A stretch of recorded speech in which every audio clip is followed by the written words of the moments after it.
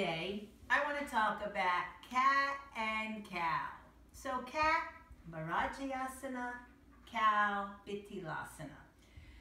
Cats were considered sacred and cows considered holy.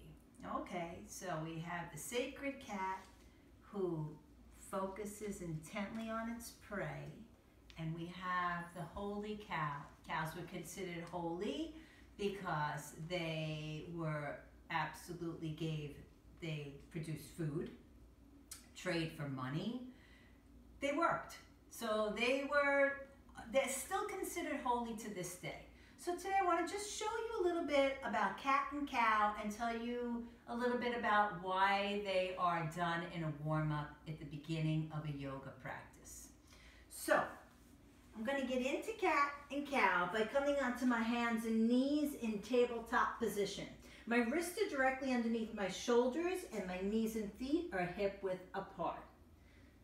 Now, for cow, I'm going to arch my back and lift my head gently. I'm going to look up, and on an exhalation through the nose, I'm going to curl chin to the chest and pull the belly button towards the spine. I'm going to inhale it back up, arching, arching, arching, exhaling, chin to the chest. So we do this 5 times or so to warm up the spine and cool down the rajasic, gassy, steamy mind.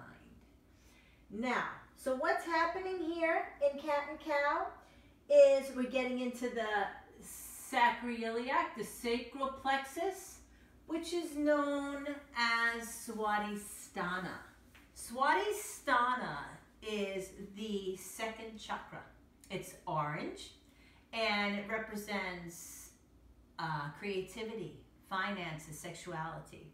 But getting into creativity, so the creative center. So when you're warming up the sacral plexus during cat and cow, maybe that helps us to open up our creative minds, to get further into maybe the intention we set at the beginning of practice.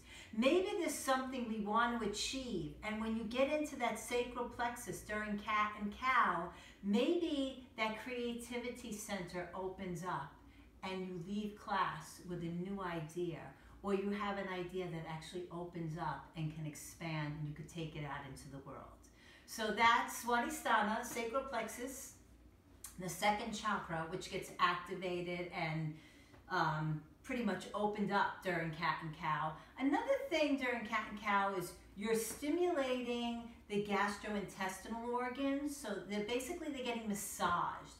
So you're warming up the spine, cooling down the mind, getting in a little massage in the intestinal organs, and you're opening up the creative center. So Bitilasana cow, Marjaryasana cat, together they're called Chakravakasana. Well, that's it for today. Thank you for joining me at Alice in Yogaland, and don't forget to subscribe to my YouTube channel. See you next time.